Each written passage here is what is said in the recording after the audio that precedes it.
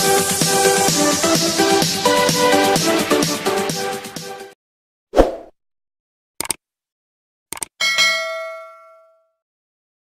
Friends, welcome back to our channel. మనకు కనుక దగ్గు, గొంతు నొప్పి ఇలాంటివి వస్తే మనం ఏం చేస్తాం? బయట మార్కెట్లోకి వెళ్ళి విక్స్ గోళీలను కొనుక్కొని వేసేసుకుంటాం.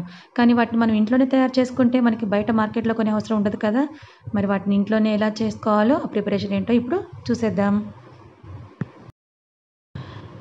ఈ విక్స్ బిళ్ళల్ని తయారు చేసుకోవడానికి ముందుగా మనం స్టవ్ వెలిగించుకొని స్టవ్ మీద ఒక గిన్నె పెట్టుకోవాలి. ఇందులో 1 కప్ షుగర్ యాడ్ చేసుకోవాలి. మనం ఏ కప్తో అయితే షుగర్ తీసుకున్నామో అదే కప్ తోటి 1/2 కప్ వాటర్ తీసుకుంటే సరిపోతుంది. ఇప్పుడు ఈ షుగర్ ఈ వాటర్లోకి బాగా మెల్ట్ అయిపోవాలి. ఈ వర్షాకాలంలో ముఖ్యంగా ఇప్పుడున్న ఈ కరోనా టైంలో మనకి దగ్గు వచ్చినా, ఏ చిన్న గొంతు నొప్పి వచ్చినా కూడా చాలా భయం వేస్తుంది. బయట మార్కెట్లో అడిగినా కూడా ఇవ్వటం లేదు.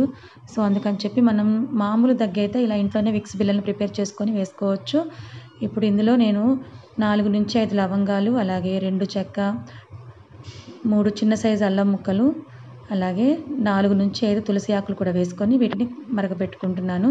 మనకి వాటర్లో షుగర్ కరగటంతో పాటు ఇవి కూడా పూర్తిగా కలిసిపోవాలన్నమాట. అంటే వీటిలో ఉన్న జ్యూస్ అంతా కూడా ఈ వాటర్లో ఇనికిపోవాలి. సో మనకి ఇది బాగా బాయిల్ అవ్వాలి. ఇప్పుడు ఇందులో నేను 1 టేబుల్ స్పూన్ హనీని కూడా తీసుకుంటున్నాను. ఈ తేనె నేను పతంజలి వారిది తీసుకున్నానండి. మీకు నచ్చిన, అంటే మీ ఇంట్లో ఉన్న తేనెని మీరు యూజ్ చేయొచ్చు. సో ఇవన్నీ మనం ఇలా కలుపుకుంటూ లో ఫ్లేమ్లో పెట్టుకొని మాత్రమే దీన్ని బాగా మరిగించుకోవాలి. అంటే మనం వేసిన ఈ లవంగాలు, తులసి ఆకులు, అల్లము, అలాగే చెక్క ఇవన్నీ ఉన్నాయి కదా, వాటి జ్యూస్ అంతా కూడా ఈ వాటర్లో పట్టాలన్నమాట. సో అప్పుడు దాకా మనం ఇలా లో ఫ్లేమ్లో పెట్టుకొని బాగా కరిగించుకోవాలి. మామూలుగా మనకి ఇంట్లో వచ్చే మామూలు దగ్గు అయితే సో మనం బయట కొనే అవసరం లేకుండా ఇలా విక్స్ బిళ్ళల్ని ఇంట్లోనే ప్రిపేర్ చేసుకోవచ్చు. ఇందులో వాడేవన్నీ కూడా మనకి హెల్త్‌కి కూడా చాలా మంచిది కాబట్టి ఎలాంటి సైడ్ ఎఫెక్ట్స్ ఉండవు. ఇలా లో ఫ్లేమ్లో పెట్టుకొని మనం దీన్ని బాగా మరిగించుకోవాలి.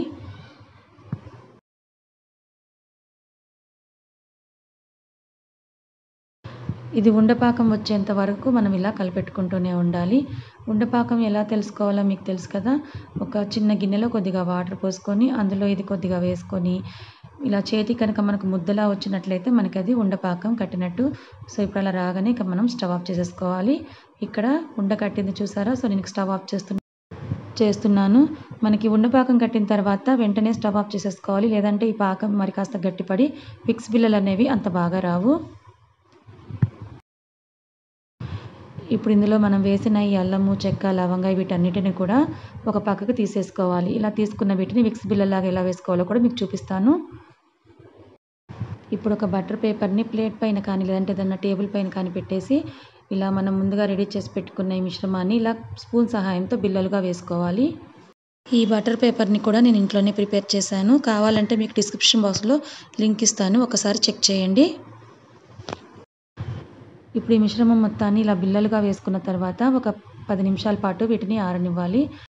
తర్వాత వీటిపైన కొద్దిగా ఐసింగ్ షుగర్ చల్లుకొని ఇలా మనము తీసుకుంటున్నట్లయితే ఇవి మొత్తం మనకి ఈజీగా వచ్చేస్తాయి. సో చూస్తున్నారు కదా ఈ విక్స్ బిళ్ళలు అనేవి ఎంత బాగా వచ్చాయో. ఇలా తయారు చేసుకున్న ఈ బిళ్ళల్ని ఒక ఎయిర్ కంటైనర్ బాక్స్లో పెట్టుకొని స్టోర్ చేసుకుంటే మనకి నెల రోజుల పాటు పాడవకుండా ఉంటాయి. సో చూసారు కదా, ఈ వీడియో మీకు నచ్చిందా? నచ్చితే లైక్ చేయండి, షేర్ చేయండి అండ్ నా ఛానల్ని సబ్స్క్రైబ్ చేసుకోవడం మాత్రం మర్చిపోవద్దు. అలాగే బెల్ సింబల్ని కూడా ప్రెస్ చేయండి. ఇక ముందు నేను చేసే వీడియో నోటిఫికేషన్స్ అన్నీ మీ వరకు వస్తాయి. అలాగే ఒక్కసారి మన ఛానల్ కూడా విజిట్ చేయండి, దాంట్లో మరిన్ని యూస్ఫుల్ వీడియోస్ కూడా ఉన్నాయి. సో మళ్ళీ మరొక మంచి వీడియోతో మీ ముందుకు వస్తాను. అంతవరకు thank you so much for watching my video. Bye.